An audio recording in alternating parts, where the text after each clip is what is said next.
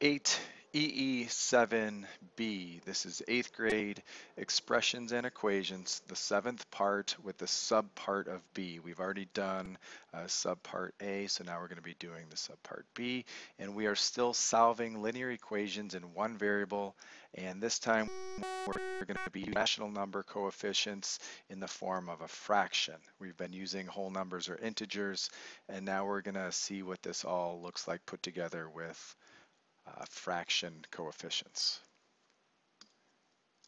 Some terms to know. I don't think I've added anything new onto this list. Please double check your journals and make sure that you have each of these words defined. Like I said before, this is an extension of what we learned in the first video in the last subpart A. So we're going to see what it looks like with these fractions. Right from the standard, solve linear equations with rational number coefficients. So I see the 1/4 outside of the parenthesis sign there, and that's what we're going to be dealing with today. Trying to use the distributive property, combine our like terms, move terms from one side to the other, and ultimately figure out what that value of x is that will make this equation true. So let's start with the distributive property. Always use GEMDIS or PEMDAS first. Look inside of this parenthesis and see if you're able to put these two terms together. One is a constant and one has a coefficient attached to a variable, so these terms are not alike and you are not able to add them together. So we are in fact going to use the distributive property first with our 1/4. So when you're using the distributive property, you're multiplying the outside term times each of the inside terms. So you have to figure out what 1/4 multiplied by 8 is. Maybe you can do it in your head. Maybe we do it off to the side. I'm going to come off to the side here in pink. So 1/4 multiplied by 8.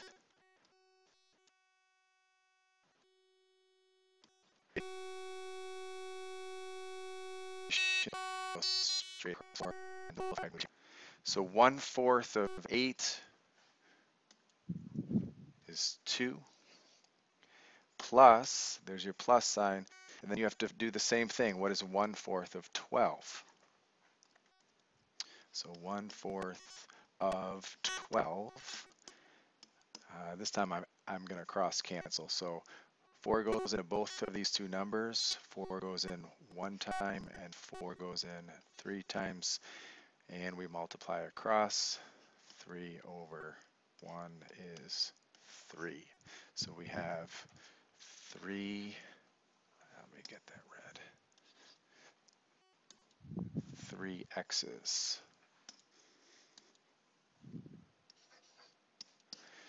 We're not going to distribute to this term over here because it's dangling off of the end with addition sign. So we're just going to bring this 3x straight down. Now, take a look at the left side of the wall. Here comes my wall. Is there anything that I can combine on the left side of the wall before I start moving things from side to side? So look for your like terms. The like terms that I see are the x's. I see that I have a positive 3x and a positive 3x, and when I put those two terms together, I'm going to get a positive 6x. So 2 positive 6x equals 20. It appears as though I've gotten all my x's together. I do have some constants that aren't put together. I have a 2 on the left and I have a 20 on the right. So I need to bring my 2 over to the right, and we have to change its sign like we did in the last video. So 6x equals that 20. We take our positive 2 left, Bring it to the right and make it -2. And now we have 6x equaling 18. Divide both sides by 6. So x is equal to 3.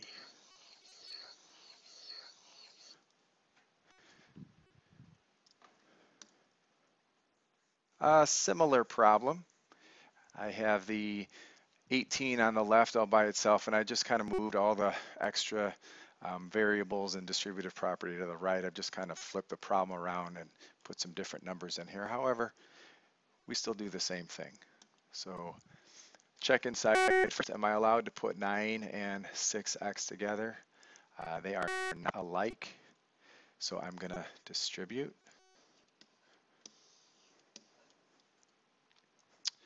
Come off to the side here. 1/3 multiplied by 9, and then 1/3 will be multiplied by 6x. If you want to put the x in there, I will. And let's go.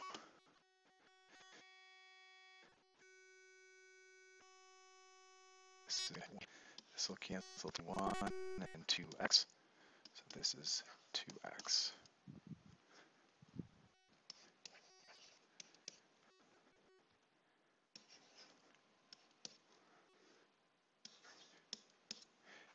And nothing with this guy yet.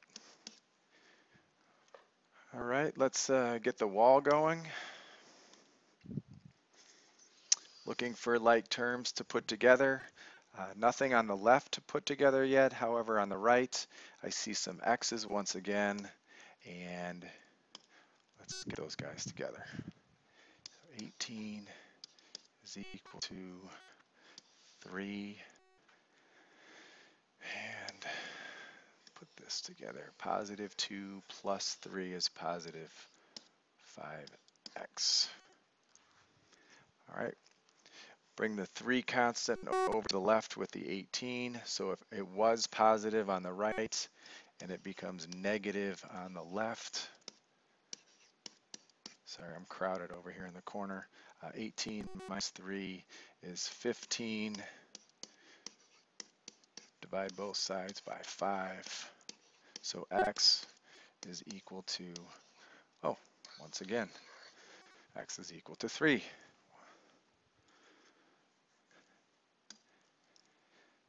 Last problem, I've put in multiple fractions and variables in the distributive property. And, you know, you can start over here on the right. We see some parentheses. You're looking for your order of operations, and you are not allowed to put your 15 and m together subtracting wise. So we are going to, you guessed it, distribute.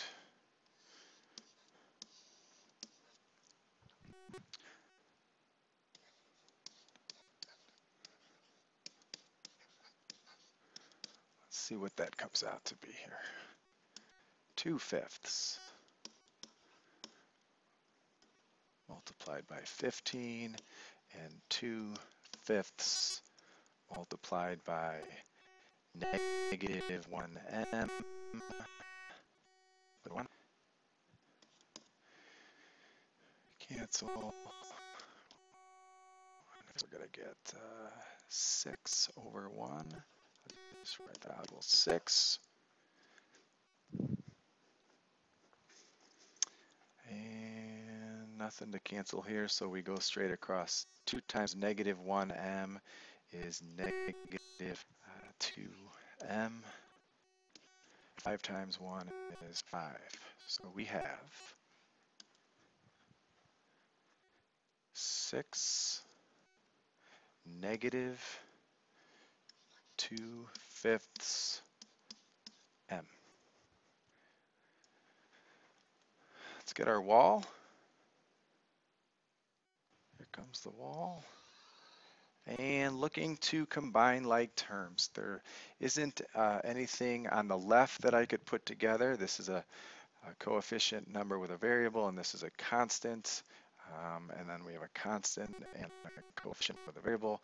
So the only thing we are allowed to do here is just to move things from side to side and try to get all those things together. So I'm going to actually start with my constants this time.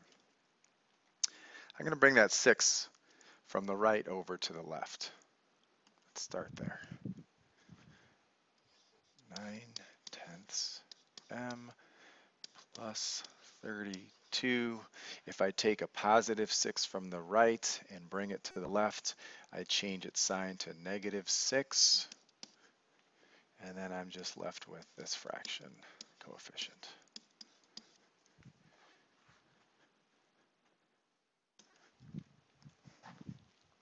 Okay, put those together. 9/10 m. 32 minus 6 is 26, positive. And I didn't do anything with this one. Okay, now I need to get our m's together, and I'm going to have to bring the 9/10 m over to the right, and it looks like I'll have to be subtracting that. That's going to get a little tricky, but I'm sure we can make that happen. So 26 is equal to -2/5 m, and this is what goes to the other side and becomes -9/10 m. All right, I'm going to erase all this right here. We need some space. So, subtracting fractions that have negatives in them, we follow the same integer rules as if they were whole numbers or integers. So let's say -2. I'm not going to put the variable in now, we'll add that in at the end. Take away 9/10. And recall, you're not able to subtract negatives, so we're going to have to use the adding the inverse option here. So -2/5, change the subtraction sign to addition, change the 9/10 to an opposite sign, which is -9/10. And now we have to add our fractions. In order to add the fractions, you need a common denominator. So right now I have a 5 and a 10, and I know my least common denominator would have to be a 10. So we're going to keep this fraction the same because we need its denominator. Now we have to make an alteration to this denominator. So we need this denominator to be 10 also. So what do we do to get a 10? Well, we would have to multiply this denominator by 2. So 5 multiplied by 2 is 10. So 2 multiplied by 2 would have to be 4. Now we have common denominators, and we have two negatives that we're going to add together. So the sum total would be -4 plus -9 is -13/10 m. All right, so let's write all that out down here. 26 is equal to, we said, negative the improper fraction of 13/10 m. Still need to solve for m. It's a long problem. Let's get rid of all this.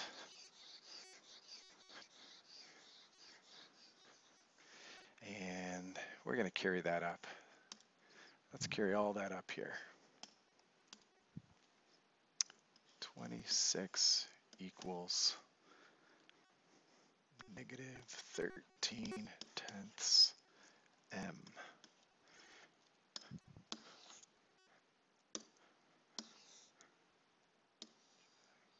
All right. Last year, when you learned how to solve equations that have fractions touching a variable, you needed to use the multiplicative inverse, also known as the reciprocal, because we need this coefficient to be a 1, and the only way to turn this coefficient into a 1 is to multiply by its reciprocal, because everything is going to cancel in your numerators and denominators down to a 1. So let's do that. If I were to get rid of this fraction of negative 13/10, I'm going to multiply by negative 10 over 13. Oh, you know, that doesn't look very good. I have to put parentheses because it kind of looks like a subtraction sign, but it's not. It's a negative sign. So if I do that to the right side, I'm also going to have to do that to the left side. So let's multiply this side by negative 10 over 13 also. And since we have a fraction, they both need to be a fraction, so we could always put that over 1. It doesn't change the value. And let's do some canceling here. So the negative times a negative equals a positive. We know that. The 13s cancel to 1s. The 10s cancel to 1s. And what am I left with? I'm left with positive deal. On the left side, a little extra work here. Cancel my 13 and my 26. 13 goes into 13 once. 13 goes into 26 twice. And now I have to multiply. The top numerator, negative 10 times 2 is negative 20. And 1 times 1 is 1. So we have a simplified answer of negative 20 is equal to m. Welcome to algebra, everybody. This is quite a long extended problem that has rationals, rational fractions. No need to be afraid of these. We're going to do a bunch of them in class.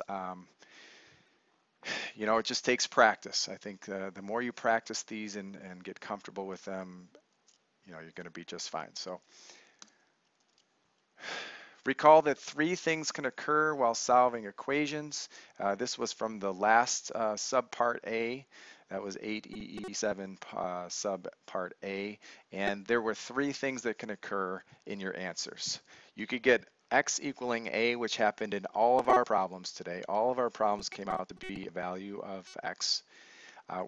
Or we can have a equaling a when the left is exactly the same as the right, and that would be infinitely many solutions. So we'll call this one solution can happen. Infinitely many